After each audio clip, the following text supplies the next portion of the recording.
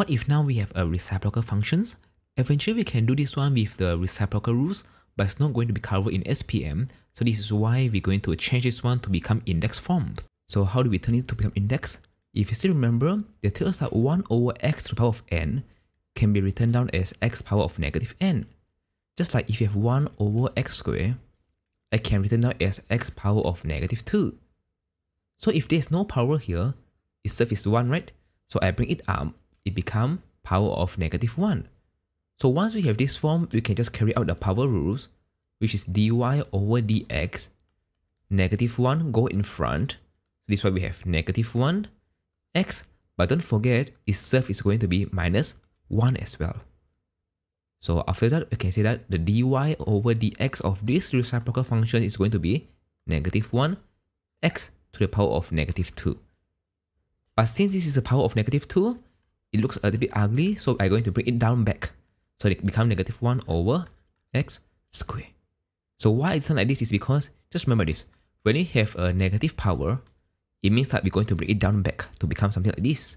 So let's say if you have x power of negative 5, it becomes like 1 over x to the power of 5. So this would be my answers. So just a recap, power of negative 1 bring in front, so it's negative 1, but don't forget, negative 1 minus 1 is negative 2. But this one looks a bit ugly, so I bring it back down. So this is our derivative functions. So let's try to see that can we find any patterns to do it easier. So as we know, the derivative of 1 over x is just negative 1 over x squared. How about 1 over x squared? I already do for you. The answer is negative 2 over x cubed. How about y equal to 1 over x cubed, and this will be our result. So I'm going to see what is the pattern here first. If I look at here, I observe that all of the derivative of these reciprocal functions is going to be a negative. So this is my first observation, everything must be negative. The second thing that I realize is, whatever the power of our original functions is going to be our numerator of the derivative functions. This is 1. So I can say that the power becomes the numerator. What else that we can realize from here? The third thing that I realize is all the power increases by 1. Can you see that? 1 become 2, 2 become 3, and 3 become 4. So we know that the power is going to be increased by 1. So those are the 3 patterns that I observe. So let's say now I try to find y is equal to 1 over x to the power of 4. The derivative of this one, if I follow my pattern, I'm supposed to have the answer like, first thing must be a negative, and it must be a fractions, and the power will become the numerator.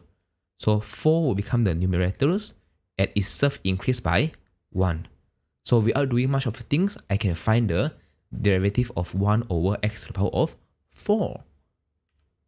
So let us see this one. Sometimes we don't prefer to use the way which is in the fraction.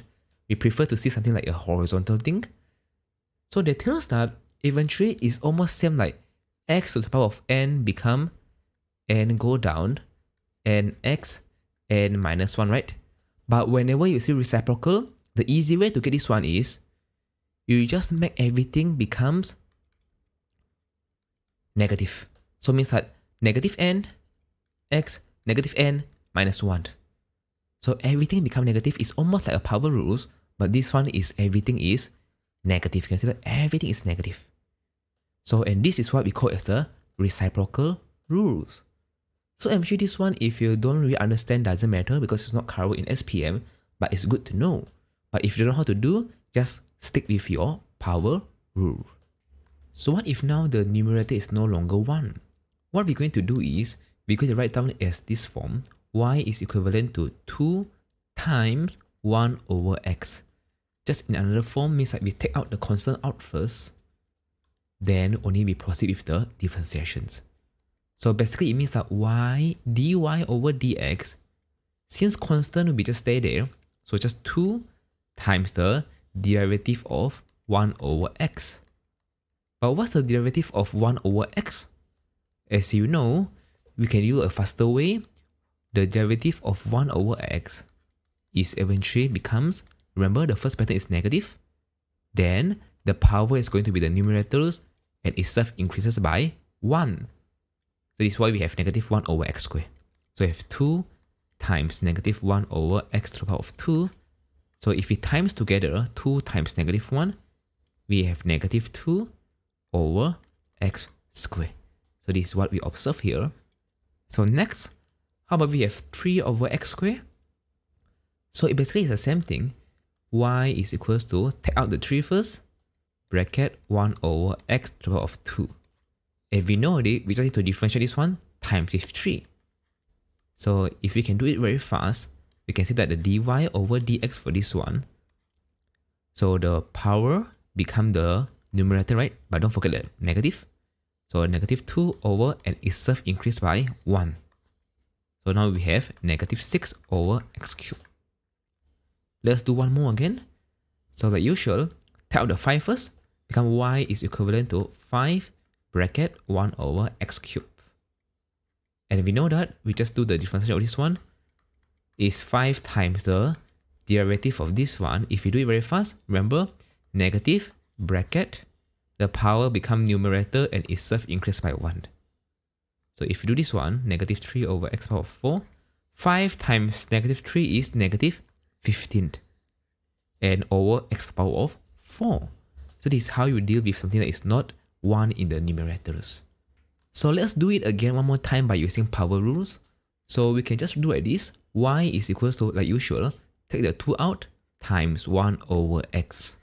But we can return down the 1 over x to become index form, which is x to the power of negative 1. Then only we carry out the power rules. So the negative 1 bring to the front. So negative 1 bring to the front. 2 times negative 1 is negative 2x. And is served minus by 1.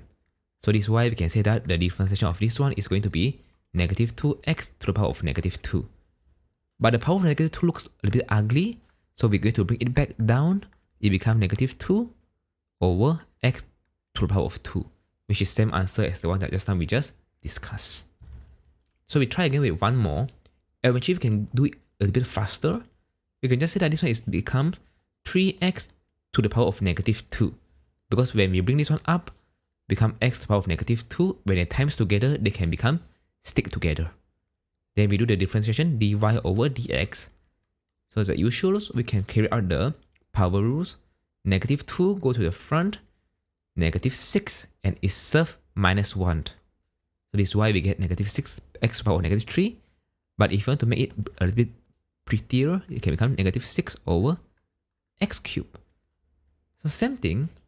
When we have y equal to 5 over x cubed, we can write it down as y is equivalent to 5x to the power of 3. So when we carry out the differentiations, we use the power rule, which the negative 3 we bring to the front times with the 5. It becomes negative 15x power of negative 4. If you want to prettify it, you can just say that it's a negative 15 over, bring it down back, x to the power of 4. So let's say now we have y is equivalent to the square of x. And if we see this kind of radical form, we're going to convert this radical form to become index form so that we can use power rules. So as we know, root of x is just equivalent to x to the power of 1 over 2. But what if now we have something that is higher in power? So let's say we have cube root of x to the power of 4. That tells us that if in index form, whatever on top here is the power. So we have power of 4. And whatever in the fraction, if it's in the denominator, is going to be the root. So we have x to the power of 4 over 3. So again, if we have the root that is power of 5 and rise to the power of 7, we can written it as x to the power of 7 over 5. So let's go back to this one. So we're going to change this one to become the index form, which is y is equivalent to x to the power of 1 over 2. So once we have this one, we can bring the power down and itself going to be reduced by 1. So dy over dx is equivalent to 1 over 2x, 1 over 2 minus 1. So if you count by yourself or using calculators, 1 over 2 minus 1 is basically just negative 1 over 2. Then after that, we're going to bring down the negative 1 over 2 so that it looks better. So dy over dx is equivalent to 1 over 2x to the power of 1 over 2. But what is x to the power of 1 over 2? Hey, it's just square root of x. So I can beautify it even further, become 1 over 2 square root of x. And this one is very good that if you can memorize it because we use it very often. So whenever you see root x, you can write it as 1 over 2 square root of x. So this is going to be the answer. Again, just a recap.